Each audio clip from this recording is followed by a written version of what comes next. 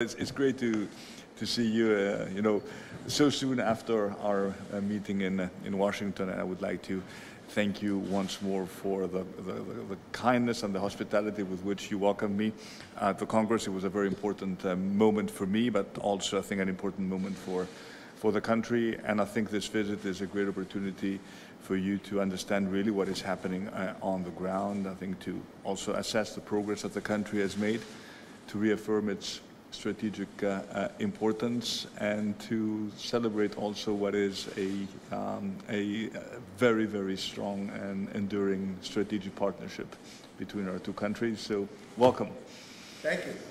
As well as just to say, look, I was so pleased with your visit to the United States at a crucial time and your address to the United States Congress.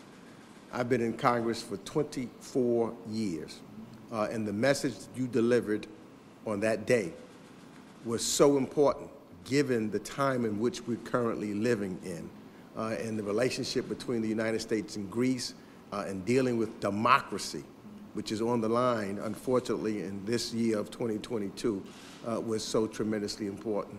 And so thank you for receiving us, and thank you for delivering the message to the members of Congress just a short while ago. Thank you. And let me also recognize the great work that your ambassador is already doing in Greece. It seems as if he has been here for years. It seems he has fit in very well, which was no surprise to us. Because technically he really has been here for years.